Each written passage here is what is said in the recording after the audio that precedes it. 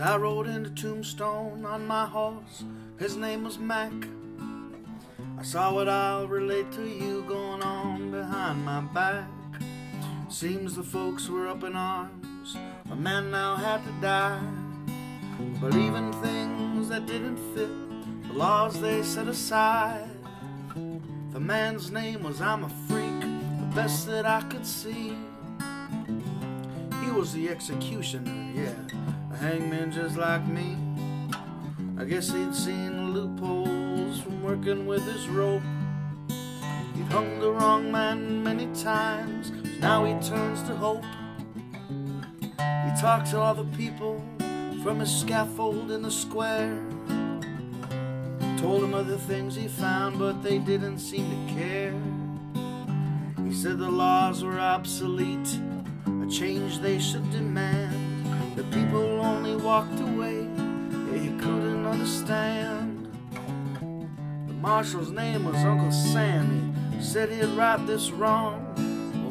He'd make the hangman shut his mouth, but it took him all year long. He finally arrested Freak, and then he sent for me to hang a fellow hangman from a fellow hangman's tree. It didn't take them long to try him in their court of law. He was guilty then of thinking a crime much worse than all. They sentenced him to die, so his seed of thought can't spread and infect the little children. Oh, that's what the law had said. So the hanging day came round, and he walked up to the noose. Yeah, I pulled the lever, but before he fell I cut him loose.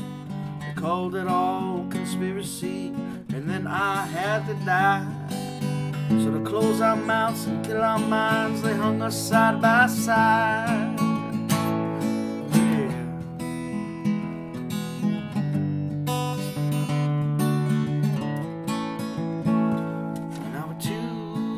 Hangmen hanging from a tree that don't bother me at all.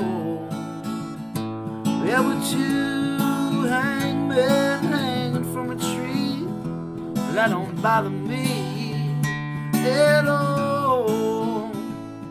With two hangmen hanging from a tree that don't bother me at all. There were two hangmen hanging from a tree that don't bother me at all. Oh, we're two hangmen hanging from a tree that don't bother me at all. We're two hangmen hanging from a tree that don't bother me at all.